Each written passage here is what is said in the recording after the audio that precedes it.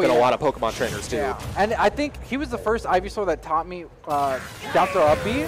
When I played him in Houston, it was pre-G6, and I was an Inkling man at the time. And then he grabbed me at 70 and I died. I was like, whoa. And then I played Wi-Fi. I'm like, ooh, I think that's true. And I did it. And I'm like, that's why Ivysaur's got some If I didn't know that stuff. existed, I would have never played PT. And then I would have never learned how fun it is. But Ismon, number 5 in Houston. Ismon is such a good player. He's such a good player. I mean, this man is positive on Karna. This season, he's positive on hockey. Finally getting over his curse versus hockey. Yeah, there were so many times. He had so many never times. took a set. Yeah, and he would come so close too. Oh yeah, it wasn't a body bag, especially towards the end of the season, and then But finally, this season he's doing very well. Very good start, and right now I'm assuming they played a lot. Yeah. But it's kind of the thing where Carlos is really good and really a hidden boss. But Ismon is not only very good at this matchup, beating Denty, Tenny, and myself. But when you're that good and you're so accustomed to the matchup, it's gonna be hard for Carlos, and he could definitely do it. He could do it, but I don't know what he did, but it's gonna be tough to beat him if you're SD. Yeah, especially. I think he tried for a wall cling and missed. I don't think he air dodged. And that's just unfortunate. And now Ismon's just sitting pretty up 2 full stocks. 2 full stocks. Only about 48%. And it's at that point where almost no matter how good you are, when your opponent is as good as Ismon, it's kind of like, all right, I need to start thinking about the next game. Because Ismon is just kind of running over him in neutral. Ignoring the SD, Ismon's just been landing nairs, and Carlos doesn't really even answer out of shield for it. Nah, not really. And it's hard because it's basically safe on shield. But, he's dead. Good fart. And that's going to take it. That's a clean 3-stock. Super clean 3-stock from Ismon. I mean, Ismon is very comfortable in the matchup. He's double limited Denty at an RP. Like I said, he's beating me in Tenny, at least in friendlies. I believe he's played Tenny in bracket. I'm sure he's played Carlos a lot. He's probably played other PTs in Houston or like whenever he travels. I'm sure there's random PTs he plays. He just feels comfortable in the matchup. Pokemon Trainer's not the most it's a somewhat common nowadays. Somewhat common because he's so popular because everyone's like, oh, character crisis. This is my character. And it's just like, I can play 3 characters. Yeah, I mean, effectively, it's probably Squirtle's just pretty much the opener to get them to about 60, 70. Then Ivysaur carries. And then Charizard's just really there if you need to survive and be heavy. I used to have a lot of faith in Charizard, and I think he's better than people give him credit for. I think he has a lot of silly things, especially with Rage. Backdoor. Oh, he's got some super silly things.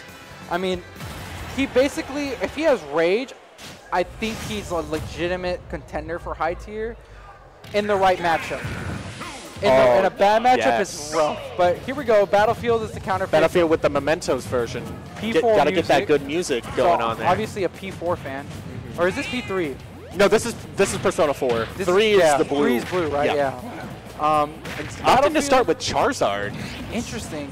I mean, Charizard does has low percent combos. Backdoor just like there, yeah. And if he gets another grab, he still has combos.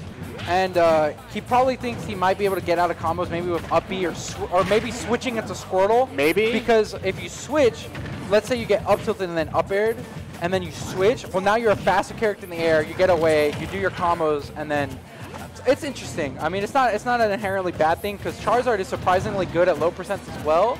It's just that he struggles in neutral because he's so big. He's so big. It's ironic because he's such a fast character, but he's so big and he doesn't really have landing tools. But he wants to be in the air, and that's the thing with Charizard. He doesn't have an archetype. He's not a true grappler. He's not really and he's a heavy, but he plays so differently, and he just feels underwhelming at times. Because he's not a true grappler because he doesn't have combos forever. Now he's not a true brawler because his jab sucks, and he's not like a DDD that just lives forever and is supposed to hit you with something. In some ways he is.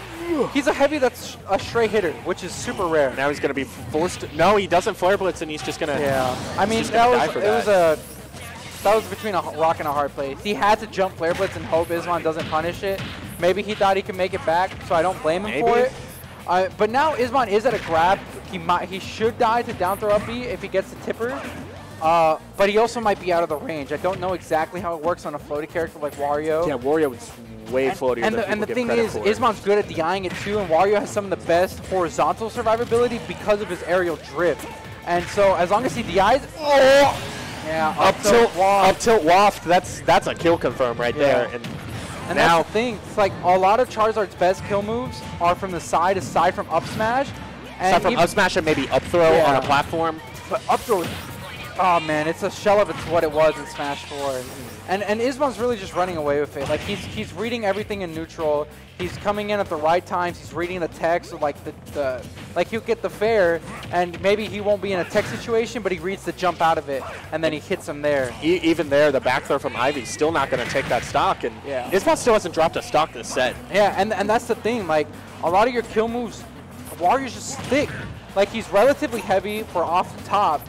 And off the side, unless he DI's bad, I'm pretty sure he technically has the best survivability off the side. He has very good survivability, not just because he's floaty and he's got the heavy weight, but also with the bike. Because of the bike and everything, and he's hard to gimp, and I mean, and that's the thing, like he's an aggro character that doesn't mind people running away from him because of waft, and it's a true confirm, starting as low as like 40.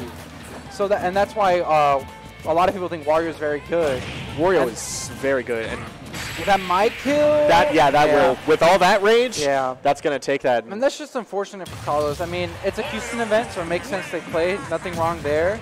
It's just, I mean, Ismon is a beast, man. Like, this man's probably going to be top 3 this season. He's on Houston PR. He's on Texas PR. Like, he did amazing when he went to Prime Saga. I mean, he very well. Bestness. At the pre-weekly, he beat Zaki. He beat AC, he beat Zyro. He had so many good wins that weekend. He did such.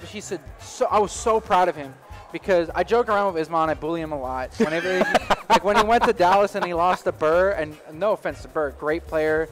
Ever since he moved from Incineroar to Inkling, his results went up because he's a melee player and he's a very solid melee player. I think he's 8th in